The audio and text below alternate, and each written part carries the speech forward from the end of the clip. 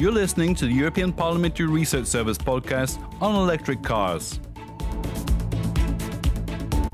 As oil becomes scarce and expensive, electric cars are increasingly seen as a way to help save petrol and maybe the planet too. But like almost everything in life, they come with pros and cons. Stay with us.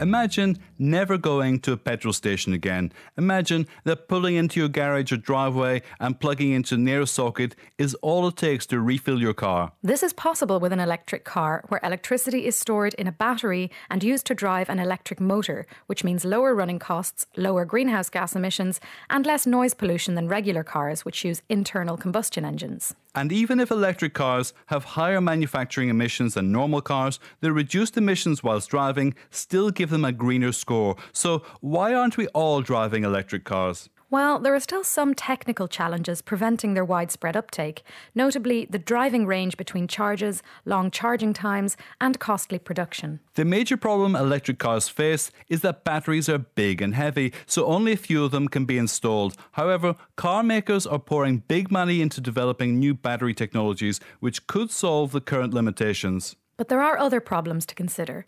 If electric cars were to go mainstream, the demand for electricity would increase substantially, which could strain the electric grid.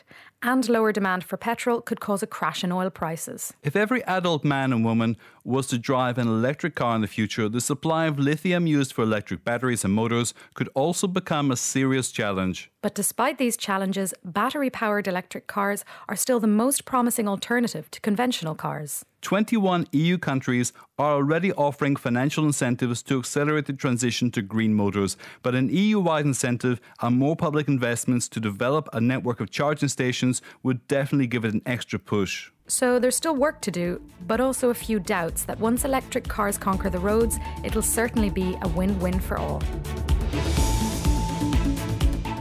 You're listening to the European Parliamentary Research Service podcasts.